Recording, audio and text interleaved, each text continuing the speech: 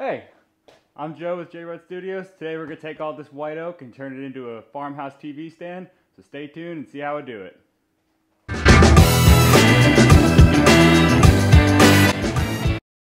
The first thing we had to do is break down all this 4/4 white oak for the top of the TV stand. So just quickly getting rough lengths, making some marks. All of these are oversized. Like I said, I'll fine tune it later on. And then I'm just going to edge joint these boards. I want to keep these as thick as possible. They were all just shy of an inch, like they're 15/16. So I wanted to keep it, give it a nice beefy feel to it. So once I got the edges all jointed, then I went and ran everything through the table saw to square off that other edge. And then just quickly went and laid out some dominoes. This is going to help with alignment, especially since I didn't face join or plane these boards. They're all pretty consistent, but there was little wonks here and there. So this is just going to make it a lot less stressful glue up. Speaking of glue ups, here we go. Just gonna pull all those dominoes out. Just using some Titebond 2, get a nice thick bead. Like I said, I'm not too worried about squeeze out because I do have to clean this up later. But just running everything down, plopping my dominoes in, and then just going down the line, each board. Like I said, this is a whole lot easier and faster. And then for the ends, it's always good to put little F-style clamps on there just to help keep everything lined up at the ends. It really does make a big difference as far as the amount of cleanup you'll have to do later. With the top set aside, drawing in clamps, it's time to go ahead and start breaking down these sheets of plywood for our carcass. So whenever I'm doing a big 4x8 sheet, I always like to make that first cut a little oversized, just because you're never gonna get a perfectly straight edge when you're pulling a full sheet through the table saw. So I always leave it about a 1/4 inch oversized, and then I come back and cut it down after. Break these down into my individual pieces. I busted out the track saw and did this cut in 2 passes. An initial scoring cut just to break the surface, and then a full depth pass. This just really minimizes my tear out. Once everything cut, just went ahead and made sure it was square. And now I could fine tune my pieces over at the table saw. So right now I'm making my sides and then my interior dividers for the cabinet. So just cleaning up all those edges and then cutting everything down to final dimension. With all my parts cut out, now it's time to start figuring out where everything's gonna land and start cutting out some joinery. So just divided this sheet up into 4 sections.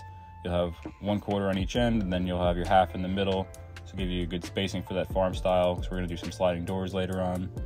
So just getting everything roughly placed, taking some measurements to make sure I can do a little bit of math. Now for these middle dividers, since they are sitting on top of the plywood and they're not on the edge like the outside ones, I do have to go ahead and cut that 3/4 of an inch off to get them to sit flush and be all the same height across. So table saw makes quick work of that. To hook this thing together and keep all my fasteners hidden, just going to use some dominoes. I think 3 for each section, nothing too crazy. Now you could also use pocket holes from the underside and screw straight up from the bottom for your middle sections. Like I said, I already had it out and set up, so this made quick work of it. With my dominoes cut, it's time to do a dry assembly and start taking some measurements for the face frame. Now this is going to get a 4/4 white oak face frame all the way around to hide all those plywood edges. Now that we know the exact size our face frame needs to be, I'm just going to go ahead and run all that white oak through the table saw. So just ripping everything down to width. And then just using a stop block on the miter gauge, cross cut all my pieces to length. Once those were cut out, it was time to go ahead and start hooking them together. Now face frames, there's no reason to go elaborate. Literally just using pocket holes. You're never going to see these, they're all on the inside. And for face frames, this works great. So just running all my pieces through. Definitely need to get a new bit. This one's pretty dull, kind of fighting me a little bit. And then just smearing a little glue on the edge and clamping everything down to the table. This ensures everything is lined up and square. And then I just run those screws in. Now to attach the face frame to the cabinet, I'm just going to use some 4mm dominoes to keep everything lined up during the glue up. Not adding any strength here, but it does take a lot of the stress out of the glue up. Now a biscuit joiner is the preferred method. I just don't have one at the moment. I'm sure I'll find one at some point, but use what you got. This works the exact same way. Once everything's cut out on the face frame, just gonna go over to the cabinet and cut the matching mortises. Now, as long as I did everything correctly, all of these dominoes should just snap into place and hold this face frame on. And luckily everything did. A little convincing, a little taparoo with the hammer fist. Next up is going to be cutting out this 1/4 inch groove or dado in the back of our cabinet. This is going to house the back panel. So I like to do this in 2 passes. I use an 1/8 inch or a full kerf blade, tap the fence over a little bit, and then make my second pass. Just allows me to dial in my fit, get to snug, but not too snug where the panel is going to fight me when I go to install it.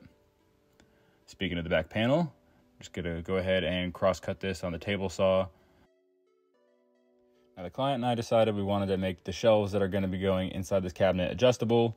He just wanted to make sure he had clearance for his electronics, his Xbox, all that kind of stuff. So just using my good old Craig shelf pin jig, cut those out. Like I said, I've talked about it in other videos, but you want to run that drill in reverse and then put it forward. Minimizes your tear out. Now the last thing we do before we go ahead and glue all this up is we're going to sand all the panels, especially the inside ones. It's going to make it a whole lot easier to do now, and it's going to minimize the amount of work we'll have to do later on. So once all that was done, just go ahead and getting everything glued up. So we'll type on 2, tons of parallel clamps, and then just get a nice squeeze on it. I did do the middle sections as well at this time. I probably should have done those later on, but you know, everything worked out fine. It just would have been a little bit easier to get all those clamps on. Once the cabinet was dry and out of clamps, we just needed to get the face frame put on. So just some more glue down all the seams, plop the dominoes in, and then wrestle this thing into place. Went in pretty easy. Really didn't even have to use that many clamps, you know? So pretty smooth glue up overall. Like I said earlier, we're going to be adding some sliding barn doors to this cabinet. So I'd gotten a basic hardware kit off Amazon, and then just using a straight edge of my angle grinder, cut it down to the size I needed. I did go ahead and file the edges and paint everything just to avoid any rust. Once that was done, I was able to lay it out on the cabinet for my spacing and mark for all the holes. Once everything was marked out, just came back with a brad point bit and my drill and started pre-drilling all my holes. Left a little bit undersized from the bolts going through, and I did not go all the way through. This thing came with some pretty aggressive bolts, and I did end up cutting those down off camera just so that they wouldn't be protruding on the inside and catch any electronics or anything in there, especially the owner's hand. Next thing I did was go over to the table saw and start cutting out the strips that are going to become my shelves. So I did this in 2 passes, just like before. Your initial pass to remove the bulk, and then cleaned everything up on that secondary pass. Off camera, I roughed everything down to relative size, and then I made my final pass on the table saw. Now I did switch to a 0 clearance insert plate for my table saw. If you've ever worked with veneer plywood, it loves to tear out, especially when the cut's unsupported on that bottom side for the table saw. So a 0 clearance insert makes this a whole lot easier. And then as long as you did everything correctly, you should have a nice tight fit. I'll come back and take another 1/16 off or so later on just to give it a little more play. To cover that front plywood edge, we're going to go ahead and make some hardwood edge banding out of white oak over at the table saw. You can also use iron-on edge banding. The advantage of using the hardwood stuff is I don't have to mess with it as much, and I know the color will match because it's the same white oak that I'm using on the rest of the cabinet. Before I put the edge banding on, make sure I have the shelf oriented the correct way. Once I know I do, start spreading the glue just like anything else. It's a pretty easy process, so just place it on. I did leave these strips a little bit wider than the shelf itself, so I have overhang on both sides. Makes it a lot less stressful, and then I can clean it up with a flush trim bit on a router later. And just like that, our edge banding is dry. So took the tape off and then just grabbed a Japanese pole saw to lop off those ends. Got it pretty flush with that, and then just cleaned it up with the sanding block. And I've done edge banding a few different ways over the years, and this is probably my favorite method just because of how simple it is, and it yields really good results. We decided to keep it super simple for the base, so I'm just going to be making 6 solid white oak feet. Now, first thing I'm going to do is rip a 45-degree miter down the edge of both sides. This is going to allow us to hide any seams and just going to give it a cleaner look overall. To glue this up, I'm just going to use a piece of clear packing tape on the bottom. This is going to allow me to make sure that my miter is closed up nice and tight. And then I'm just going to spread some glue in the joint, and I'll use some blue packing tape to hold it shut on itself. Don't need anything too crazy here. Tape's all you really need. With the legs set off aside to dry, it was time to go ahead and start working on these doors. Now here I am just cutting out the pieces for all my rails and stiles using solid white oak, and then I'll have a plywood inset in the middle. Just gonna give the door a nice solid feel without having to go and deal with all the panel glue ups that are involved with doing solid doors. Once everything was cross cut to final length, just need to go ahead and rip everything down to its final width. table saw made quick work of this. I like to do this all at once so everything is a uniform width. Now to size the panel, I just set it inside of the doors and made some marks. I find this a whole lot more accurate and a whole lot faster than trying to take measurements and line everything up that way. Now that I have my mark, I literally just line it up and cut it to length on the table saw. And since both doors are the exact same size, once I have one dialed, I can go ahead and make that second cut. To hook the doors together, just cut out some dominoes. Same process as before, so I decided to save you guys having to watch this footage of me doing the same thing again. And then a quick dry assembly, and then I went straight into the glue up and my camera died. But as you can see, got everything glued up and in clamps. Figure out exactly where I wanted this sliding door hardware to land. Just took everything over to the cabinet off camera, took some measurements, and then set my squares so that way I easily trace the lines. And then just using the hardware itself, marked out the holes, pre-drilled, and then locked everything into place. Instead of going with your typical X you see on Farmhouse Furniture, client and I decided to go with a chevron pattern, and then we're going to paint those black. So over at the bandsaw, I am resawing some red oak, and then once I had everything resawed, I cut everything to fit. Just a little bit of a tedious process. I'm not going to show all this on camera, but just fine tuning with the pole saw, and then really getting everything tight with the block plane, a couple swipes here and there until I got everything just right. Since the bandsaw was all fired up, I decided this would be a good time as any to go ahead and cut out all my legs. So doing 3-inch long legs, and you can see the bandsaw makes quick work of this and minimizes all my waste. To attach the legs to the cabinet itself, we're just going to go ahead with some pocket holes.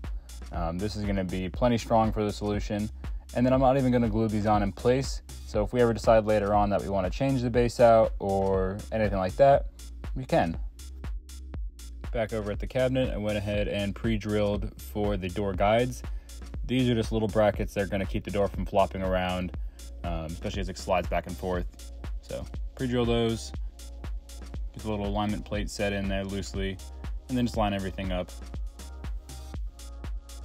There's only a few more details we need to go ahead and button up. Went ahead and cut out some hardwood edge banding for the back side of the cabinet, just to cover that plywood edge.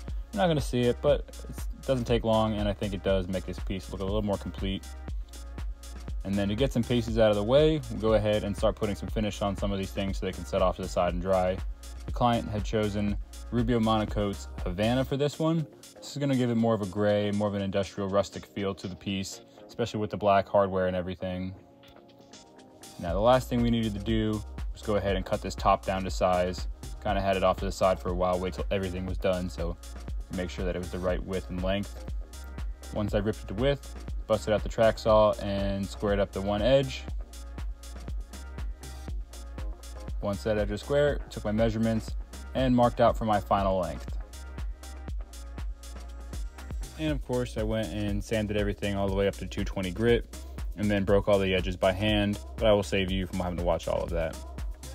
Now for the underside of the top, I did decide to go ahead and add a edge profile, so I'm going to do a 45-degree chamfer on the underside, and I did this in 3 passes with the trim router, just to avoid any burning or tear out.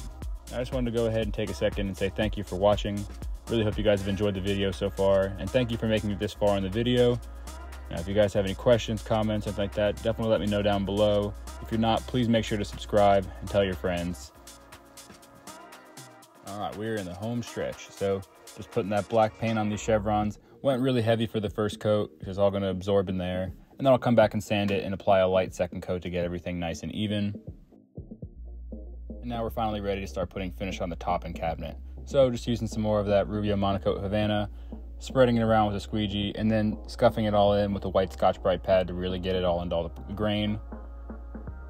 Same thing for the cabinet.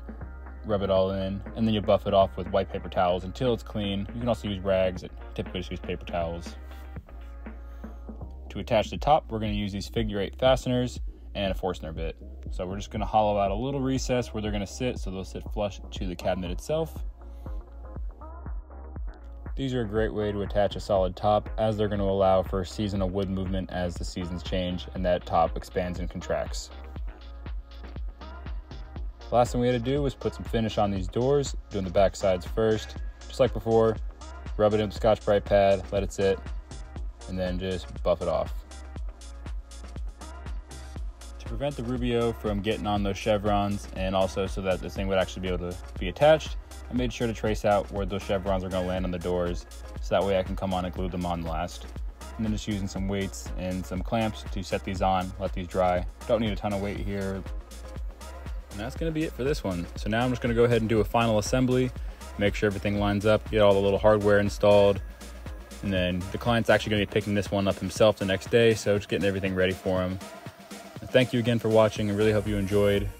Now I want to go ahead and give a little bit of credit to those who watched all the way to the end. So this week, start your comment with either coffee or tea. This will let me know that you've watched the video all the way through. Thank you again, and I'll see you guys next time.